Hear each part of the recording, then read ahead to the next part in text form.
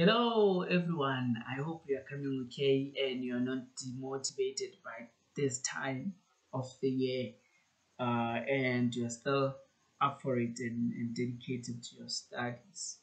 A tip from my side: just love your books and enjoy your metric. Don't stress about anything else. Don't stress about the outcome at the end of the year. For now, just enjoy the moment. Live in the presence. Live in the presence. That's all I can say. So we're jumping into trigonometry now. It's one of the backbone of paper two. If you can just master trigonometry, you I can assure you you'll just be good. Yeah, just draw the cross. We have our fourth quadrants on our Cartesian plane.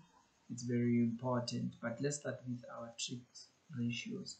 The first one is sine theta, the sine of an angle, whereby is equals to the opposite side over the hypotenuse side on a right angle triangle, only on a right angle triangle. If it's not a right angle triangle, these three ratios will not um, hold, and you have to um, go to sine rule and cos rule and area rule to solve such problems. But this one's mainly hold on a right angle triangle. And then our cos theta will be adjacent side all over hypotenuse. And the last one will be tan theta, which is equals to opposite side all over adjacent. Adjacent. I love to cram tan using the gradient because I know tan theta is always equals to m. And we know opposite side is the y, adjacent is the x. Then I just cram it by using the distance, not the distance, the gradient formula. So, but the problem is that some people don't really know which side on this triangle, which side is the hypotenuse, which side is the opposite or adjacent. I hope it's not you. But the easy way to cram it, or know it, not cram, know it, is that the side that is like facing the 90 degrees corner, it's always your hypotenuse. Other people call it R, right? Always is the hypotenuse. And then the side that the side in which the angle is facing is always called the opposite side. It's always called the opposite side. Then the remaining side, you just know it's adjacent. Okay, can we go through the program process again? Let's say you have another right angle triangle like this. Your angle is here. Then it simply means this side facing the angle is going to be your opposite. Always. You see your opposite changes. It's not always like this, whereby you just know that with the side the angle is facing, it's always the opposite. And then the side the 90 degrees is facing, it's always the hypotenuse. And then the third side that's remaining is your adjacent, right? Yeah, that's I hope it's clear and it's simplified enough. Then let's say now you are given a, maybe let's say you're given sine of an angle theta is equals to 4 over 3, 4 over 5, let's just say 5, 4 over 5. So looking at this and that, you can easily tell that your opposite side is going to be equals to 4, and then your hypotenuse side is going to be equals to 5. Then the only side that you don't have is your adjacent side, right? And it calls for you to calculate the adjacent side. How do we calculate the adjacent side? By the guy called theorem of Pythagoras, whom says, let's use a different color. Theorem of Pythagoras, whom says x squared, new color, what's the problem? X squared plus y squared is equals to r squared, whereby r it simply means your hypotenuse side.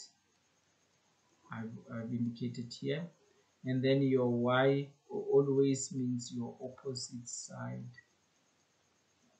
Y, you see y on the y-axis, y on the y-axis, y-axis, y and x, right? And then your x is always your adjacent. Then simply means we don't have an x, which is our adjacent, plus y we have it's our opposite, which is 4 squared, and we have our r, which is 5 squared. Then from here we go to solving our x, which is our adjacent, squared is equals to 25. This is 25, 5 squared is 25. This is 16, but it crosses, it changes signs, and then we minus 16. From here we take the square root, then we know that our adjacent side, what we do on the left we also do on the right. Then we know that our adjacent side is equals to 25 minus 16 is 9, square root of 9 is 3. Then we know our adjacent is 3. Then from this 3 equation, you can have your cos theta, you can have your tan theta. There meaning your cos theta in this case will be adjacent is 3, hypotenuse here is 5.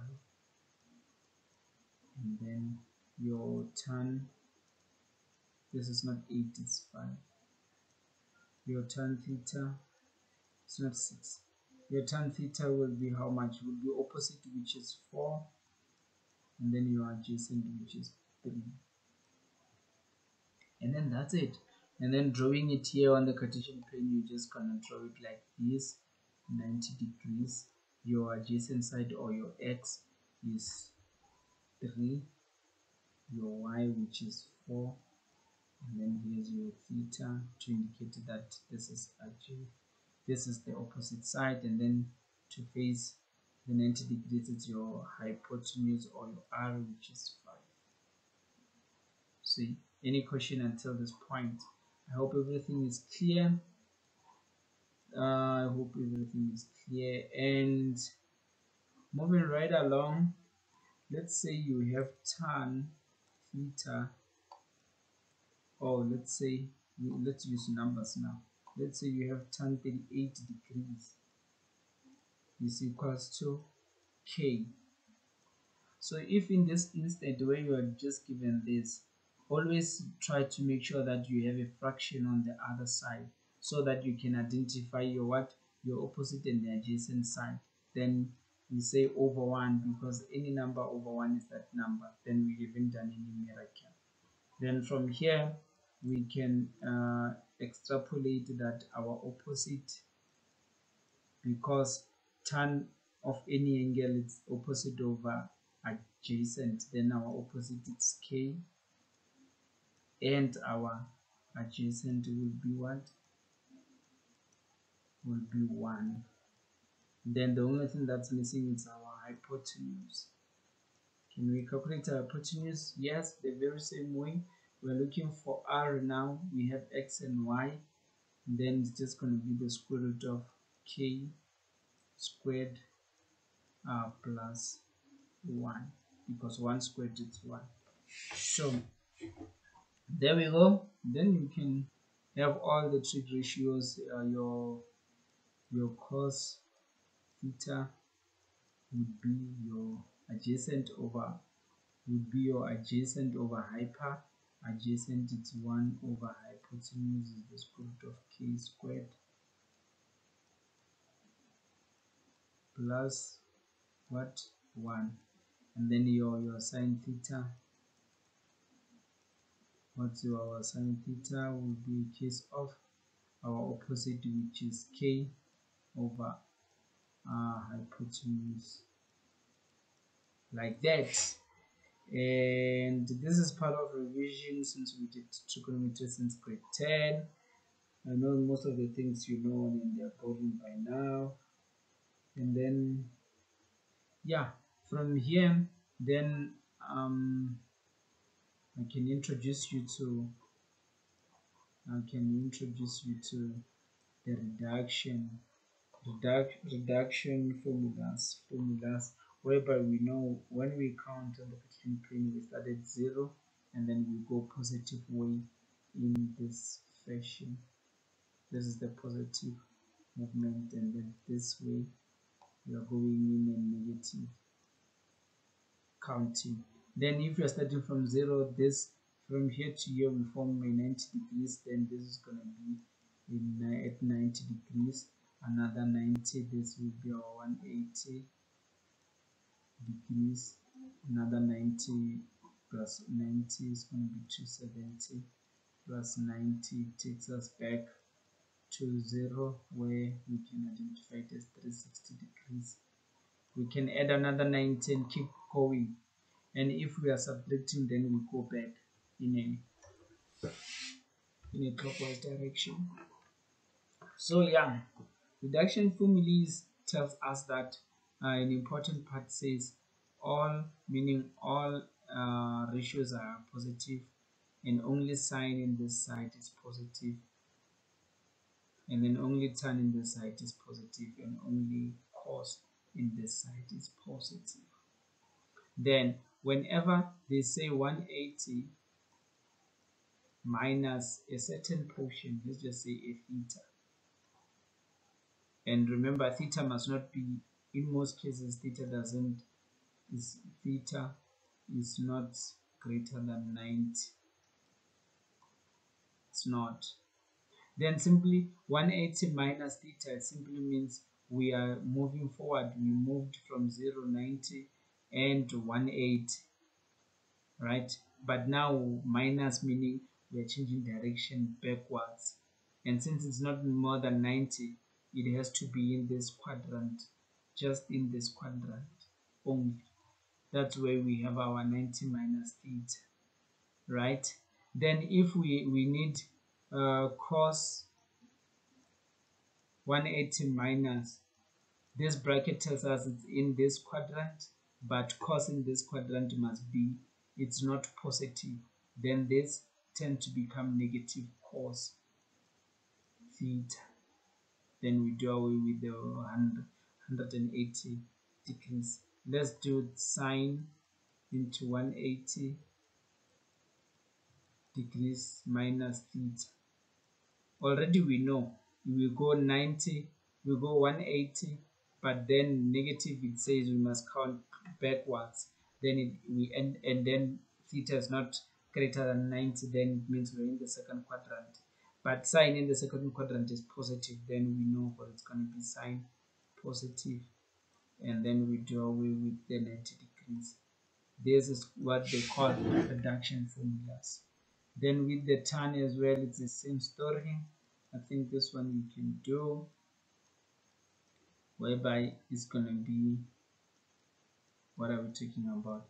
Second quadrant, and tan in this side, it's negative, because only sine is positive, then we're going to have negative tan. You see, in second quadrant, tan is negative, cos is negative, only sine is positive. That's what I meant with the S. So don't forget the A, S, T, and C. I don't know how you can memorize it. Other people sing some song. I don't know about you. Then you can as well maybe say cos. We can as well explore cos 180 plus the theta. Which quadrant is this? We are moving 180, 90, 90, and then here it's 180. Now we are adding theta. Theta is going to get us in here because we are still adding going forward. Then we know this is the third quadrant. Then cos in the third quadrant is negative. Only tan is positive. Then this is going to give us negative cos theta. Right? Good. And then with same with sine. What's sine? Sine are in the same quadrant. It's negative sign in here. Only tan is positive. Good. And then you keep doing like that, you keep doing like that. The bracket tells you which quadrant is it, and then you look at the trig ratio, and then these are the most important aspects of it all. Thank you so much. Looking forward to see you on the next video. Please give us a like, please comment, please tell your friends to subscribe to this channel so that we get educated together. Together, each achieve more. Bye.